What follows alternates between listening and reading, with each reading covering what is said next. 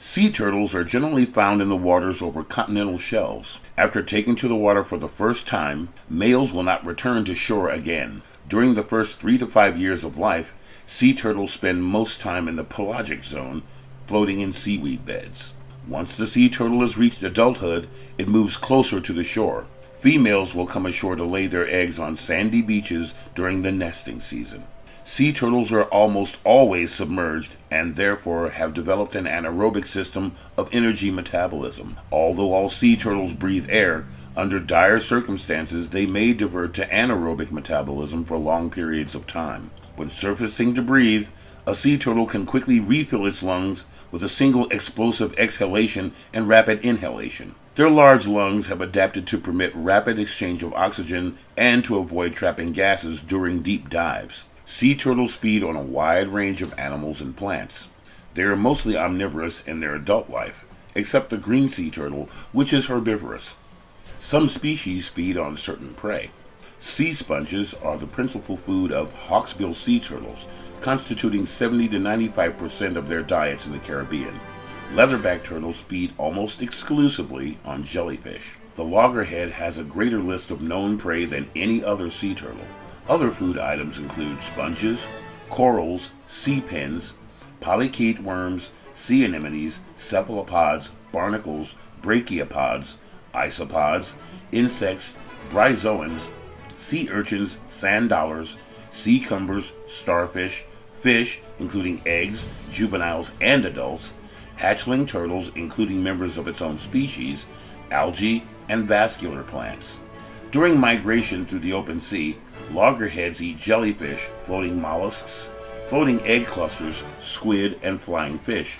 Animal prey consists of protochordates or invertebrates, which can be caught in shallow marine waters or estuarine habitats. Marine sea turtles are caught worldwide, although it is illegal to hunt most species in many countries. Many parts of the world have long considered sea turtles to be fine dining. Many coastal communities around the world depend on sea turtles as a source of protein, often harvesting several sea turtles at once and keeping them alive on their backs until needed. Coastal peoples gather sea turtle eggs for consumption. Leatherback sea turtles enjoy immunity from the sting of deadly box jellyfish and regularly eat them, helping keep tropical beaches safe for humans.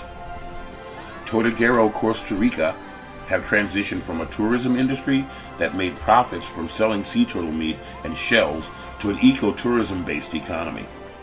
Tortuguero is considered to be the founding location of sea turtle conservation.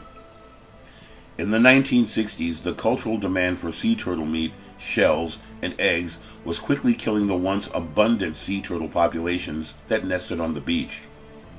The Caribbean Conservation Corporation began working with villagers to promote ecotourism as a permanent substitute to sea turtle hunting. Sea turtle nesting grounds became sustainable. Sea turtles play key roles in 2 ecosystem types that are critical to them as well as to humans: oceans and beaches, and dunes.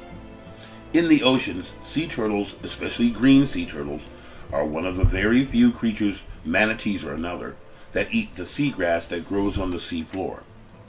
Seagrass needs to be constantly cut short to help it grow across the seafloor. Sea turtles act as grazing animals that cut the grass short and help maintain the health of the seagrass beds. Seagrass beds provide breeding and developmental ground for numerous species of fish, shellfish, and crustaceans. Without seagrass beds, many marine species humans harvest would be lost, as would the lower levels of the food chain. The reactions could result in many more marine species eventually becoming endangered or extinct. Sea turtles use beaches and the lower dunes to nest and lay their eggs. Dune vegetation is able to grow and become stronger with the presence of nutrients from sea turtle eggs, unhatched nests, eggs, and trapped hatchlings. As the dune vegetation grows stronger and healthier, the health of the entire beach and dune ecosystem becomes better. Of the 7 species of sea turtles, 5 are listed on the IUCN Red List of Endangered Species as either endangered or critically endangered. Globally, the Kemp's Ridley, hawksbill, and leatherback sea turtles are listed as critically endangered, the loggerhead and green as endangered. Although sea turtles usually lay around 100 eggs at a time, on average, only one of the eggs from the nest will survive to adulthood.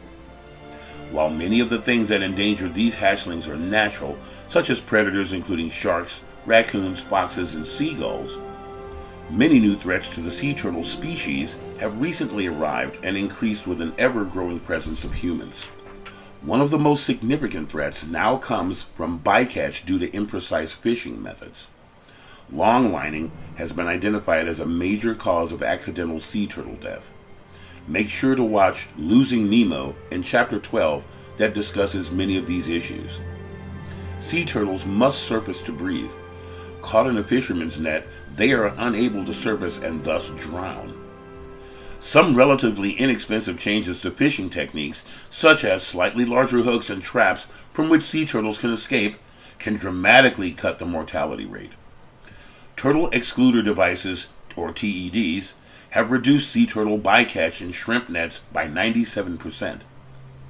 Another danger comes from marine debris, especially from abandoned fishing nets in which they can become entangled. Beach development is another area which threatens sea turtles. Since many sea turtles return to the same beach each time to nest, development can disrupt the cycle. There has been a movement to protect these areas, in some cases by special police. In some areas, such as the east coast of Florida, conservationists dig up sea turtle eggs and relocate them to fenced nurseries to protect them from beach traffic. Another major threat to sea turtles is black market trade in eggs and meat. This is a problem throughout the world, but especially of concern in China, the Philippines, India, Indonesia, and the coastal nations of Latin America. Conservationists in Mexico and the United States have launched Don't Eat Sea Turtle campaigns in order to reduce this trade in sea turtle products. Climate change may also cause a threat to sea turtles. Since sand temperature at nesting beaches defines the sex of a sea turtle while developing in the egg, there is concern that rising temperatures may produce too many females. However, more research is needed to understand how climate change might affect sea turtle gender distribution and what other possible threats it may pose. Sea turtles are magnificent creatures, as curious about us as we are about them. Maybe they understand that we are also air-breathing animals when they see the air bubbles ascending to the surface when we exhale. They swim through water as a bird flies through air, using their powerful front flippers to propel themselves through the ocean waters as a bird uses its wings. These gentle creatures will remain in close human contact as long as no threatening affirmative movements are made by the scuba diver. We have witnessed sea turtles many times swimming gently and effortlessly with us, acting as tour guide and ambassador of the coral reefs they inhabit. When in close contact with these explorers of the sea, it makes every scuba diver feel as a child again, bringing excitement and providing a lifetime of memories. Their long lifespan, offset by the low ratio of one turtle surviving to adulthood for every 100 turtle eggs laid, makes it critical we all take action to protect these magnificent creatures.